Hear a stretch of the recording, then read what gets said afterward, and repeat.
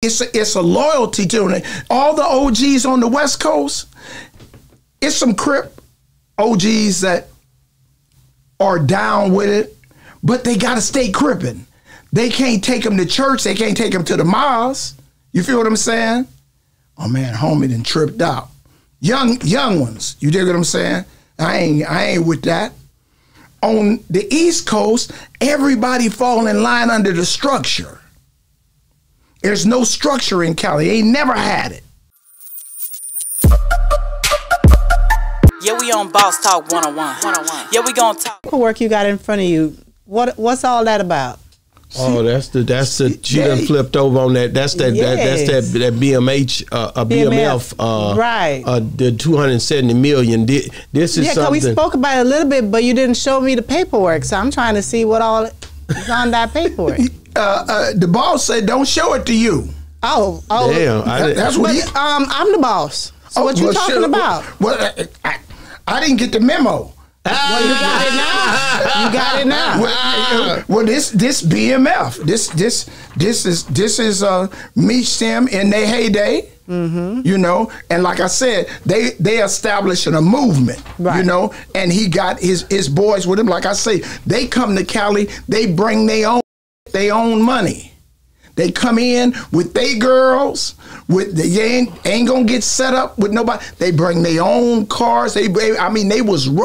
When BMF come to Cali, they shut down all while they there. Did you watch the movie? I mean, the series that 50 Cent. Have you been watching that at all?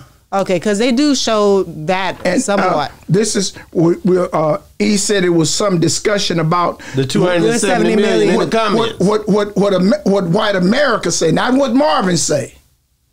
I do say some shit, but I have research on it. So that's the, and so here we go again.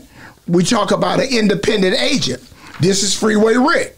He ain't got no boys with him. Mm-hmm. He's an independent agent. He by himself. Right. You dig what I'm saying? And he said,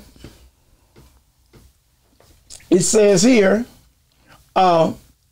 we sold several metric tons of cocaine. This is Freeway Rick. Mm-hmm. With Rick's gross revenue is claimed to be more than $9 million, which equivalent in 2023 is $2.7 billion. Oh wow! In profits over $3 million, which would be $110 million in 2023.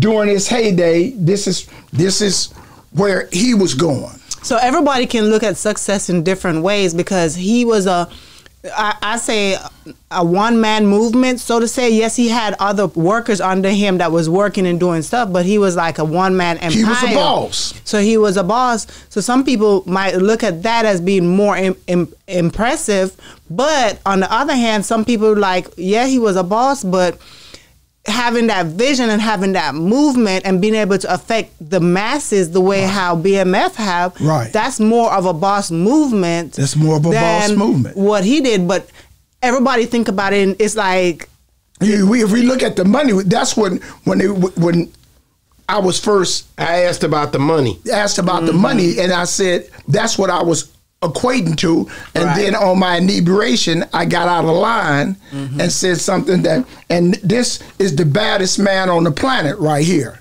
This is Frank Matthews. Oh, okay, that's how Frank Matthews looked. This is Frank Matthews. Okay. And nobody know how he looked today. They don't know. He's still living? He left courtroom. Nobody ever heard from him since 1973. Since 1973. Since 1973. It says, this award-winning doc about Frank Matthews tells of a man richer than Frank Lucas, more powerful than the mafia, was the biggest drug dealer in America. In 73, he jumped bail and disappeared with $15 million.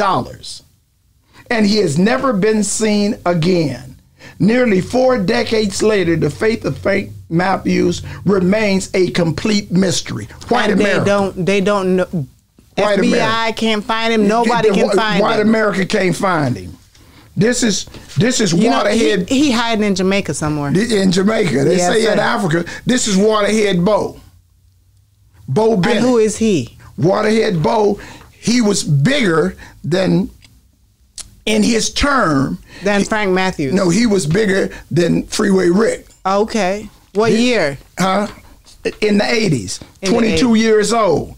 But he in his 2-year run. And what city he was from? Did he die or did he? No, he just got out of the federal penitentiary. Yeah, LA guy. LA guy. Okay. LA guy. Because you saying when he did it. When they arrested him, he had a house in Tempe, Arizona. Okay. And when they went in there, he had a hidden safe. And the feds is the one made the safe. He did a pool and a tennis court. And they went and got the safe when they arrested him. He had so much money, they couldn't count it. They waited. He had 7 tons of money. Wow. And it says here,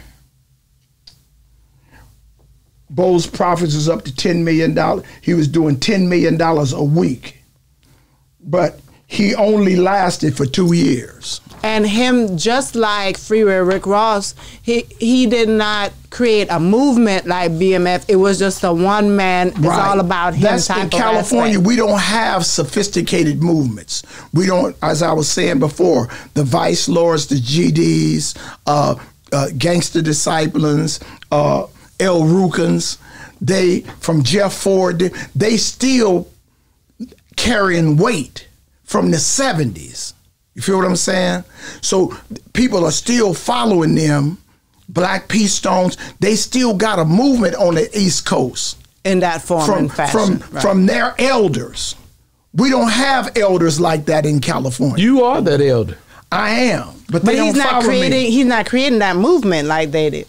Well, at the end of the day, he's saying they don't follow him. They basically just, they recognize him. We don't have, we haven't learned to elevate. But in order for them to follow you, you have to create, because Meech created a way where he inspired people to follow him. Mm-hmm. So you have to have that. I'm not going to say that because people everywhere respect him, so it's the same thing. But see, I'm not social like that. Respect is commanded. Nobody like me, but most of them know if they over me or with me, I'm going to them off. I'm not a soldier. I'm a warrior. Piru. Right, it's a difference. You dig what I'm saying? So you're not a soldier. You're a warrior. I'm a warrior. I don't follow orders. When the gate rockets the bell with me. So how would you categorize Meech? He's a what? He's a visionary. Mm-hmm. He's like he's the to make people follow him. With Che Guevara, he's the Fidel Castro. Okay. But when you look at you as OG Piru, when I seen you when you come in the room, certain people that's around, or if I ask anybody, they all respect you. Yeah, they do. But everybody they ain't gonna follow me to church though. They ain't gonna follow you. Marvin, cool. We'll get with you later. So when you anything foolishness, they down for it. And but they're gonna follow me. That's what he's saying.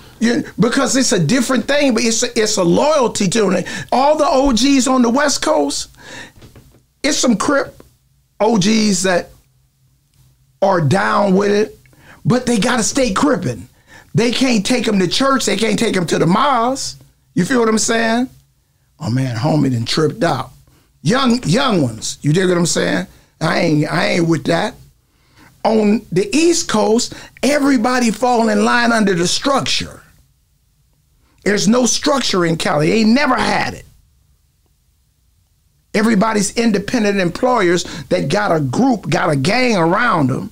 And it's just like Humpty Dumpty had a great fall. Humpty Dumpty couldn't put Humpty together again. Once they have a fall, you can't put them together again. Yeah, we on Boss Talk 101. Yeah, we gonna talk.